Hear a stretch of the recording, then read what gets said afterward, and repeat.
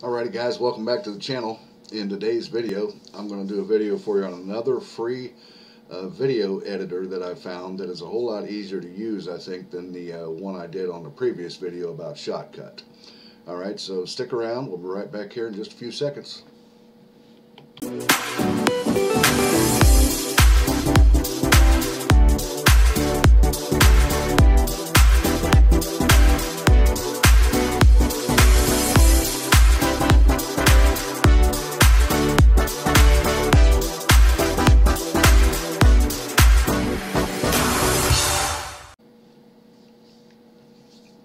Alrighty guys, welcome back to the channel.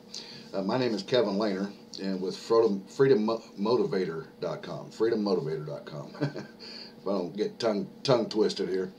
Anyways, if this is your first time here, or you've been here before, you know we do videos on how-to videos, how to make money videos, and affiliate marketing videos, and once in a while we throw in a motivational video for you there too, okay?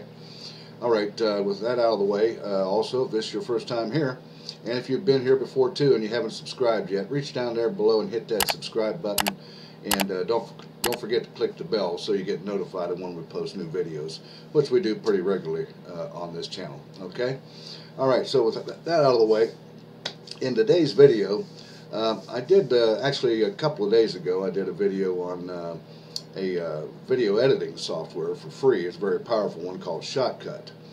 And I found another one here today called Openshot that is just as powerful, but it's a whole lot easier to work with. There's not as much of a learning curve with it than as there is with like Shotcut. Alright, so let's go ahead and get right on this video here. It's called, like I said, it's called Openshot Video Editor. It's 100% free, and it's pretty powerful. It's almost as powerful as Shotcut is, not quite, but because the learning curve is not near as sharp with this one as it is with Shotcut. And it's a free video editor, and it's a free download to it. If you go to openshot.org right here up on the address bar here, you see it. And it's a free download. It'll pick up, if you click on the download here, you can see it's already picked up the fact that I'm running Windows 64-bit here. It'll do the same for Linux and Mac, just like with Shotcut. It'll pick up the operating system that you're using, okay? And you can just download the version that you need for free. Alright, so coming back here, it's simple and powerful, which it is. Pretty simple to use, very easy to use. So far I like it better than Shotcut, and I do have it loaded on my computer right down here, which I'll show you here in just a moment about it. Some of the features are cross-platform, which is, like I said, Linux, Mac, and Windows. You can trim and slice animation keyframes, unlimited tracks, video effects, audio waveforms. You can even use this program. I don't know, I didn't see it in Shotcut where you could do this, but with this program you can strip the audio from your video. For example, like if you wanted to use the audio from your videos as a podcast, and if you got into, like, if you're into making podcasts or whatever, you can just make your video and then strip your audio from it and use the audio for a podcast. Alright, so that's kind of a neat feature of this video editor here. It's got a title editor, lots of 3D animations that you can do with it. It'll even do slow motion and time effects, which is really good. I didn't even notice that one on Shotcut the other day when I was looking at it, showing you guys about that one too. Also, you can, of course, edit the video, and it's just a matter of dragging and dropping the video and audio and images into the editor. It'll do 70 plus languages, and it's got a simple user interface. And if I come over here and click on view the features here, it's got quite a lot of features here. I'm not going to go through details of each one of these, but it's cross-platform, like I said, with Linux, Mac, and Windows. And you can just click on those and it'll tell you a little more about it down there.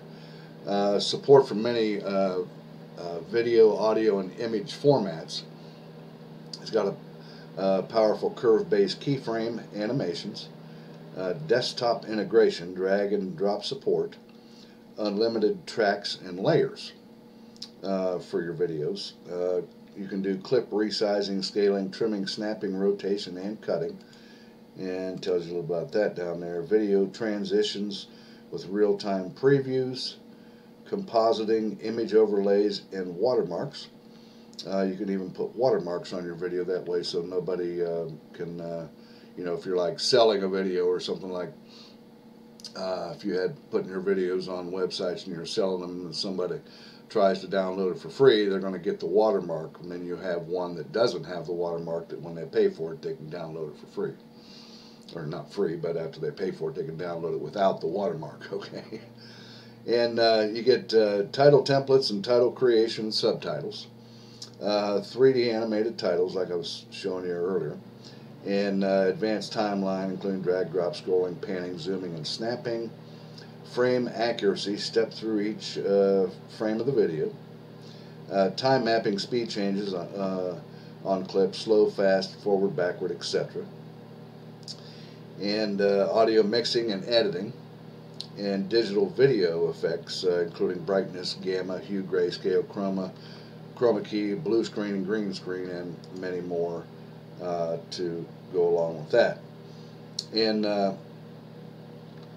anyways, those are some of the features of it, and it's totally open source. Like I said, it's 100% free.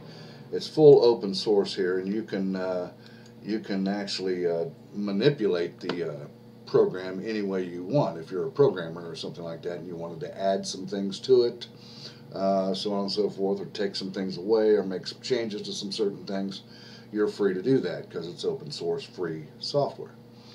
And anyways, that's pretty much on that, but I have it loaded right here.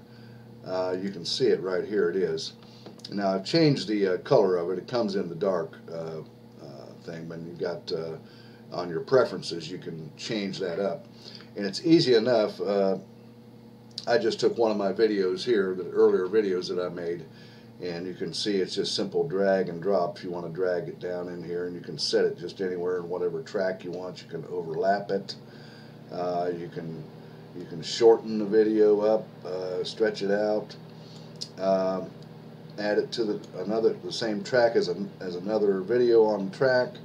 You can right click on the red bar here, which is the timeline, and you can slice, or and slice the different ones and so on and so forth, and do different cutting techniques and stuff. Also, they have video transitions here. Lots of them. There's over 400 different transitions that you can add to your videos to make it look kind of neat and stuff, and do some neat little tricks with it and so on and so forth. And then there's video effects here too that you can do with it too. There's a few of those here, different and adding different shifts, wave, color, pixelate, color, saturation, hue, and so on and so forth there. All right, and then up here is where you bring in your videos, and then here's the preferences on it. And like I said, I changed the theme to no theme because I think it's easier to read. But the original theme, when I opened it up after installing it, was this one here called Humanity Dark. It was the dark, which is what you see right here on their screen here. If it'll come up, yeah, right there. It's the dark one when you open it up. So, but anyways, you can change the there it is, a good shot of it right there. Change that right there, and so on and so forth. Then they have profiles. You can set it to different stereo. You clear up to 7.1 surround sound. Change the sample rate, the bit rate, and then your default profile. You can change that to all kinds of different high definition. This thing will also do recording in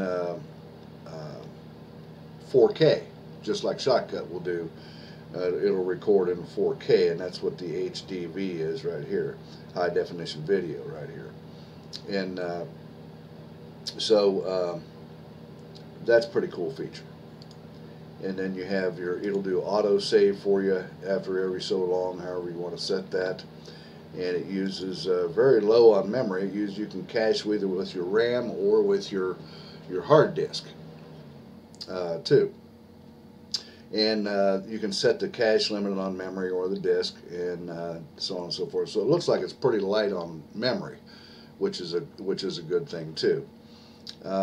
You have debug here, and you can send anonymous metrics and errors to them to help the creator improve the software, right? And then you got performance here, which is showing experimental at this point, process video frames in parallel. And then you got lots of keyboard shortcuts that you can use here with it also. If you like working with keyboard shortcuts, why it's pretty well covered everything here to do with the video editor right here. You can do that with. Alrighty, so that's pretty much what I wanted to show you guys today. This new Openshot video editor. It's not real new, but it's new to me. I just saw it and I wanted to share it with you guys. So that's what I had for you guys today. You can download this for free if you go to Openshot, and I'll have the link for this website down in the video description there too. All right. So hey, if you like this video and you got some value out of it today, give me a thumbs up if you would. Click the like button down there for me. And also, if you want to see my #1 recommended top business down there, where you can take the free 100% free business challenge, or you can sign up for the 30-day money back on the Legendary Marketer Marketers Club. Okay, check out that link down there below. Click on mentorwithkev.com. And there's also other links down there and other videos that will help you in the description too. Okay, all right guys, thanks a lot. Come back here in a couple of days, we'll have another video up, and like I said before, hit the subscribe button down there if you haven't subscribed yet. Okay, and I'll see you guys later. Have a great day today. Okay, all right, bye bye now.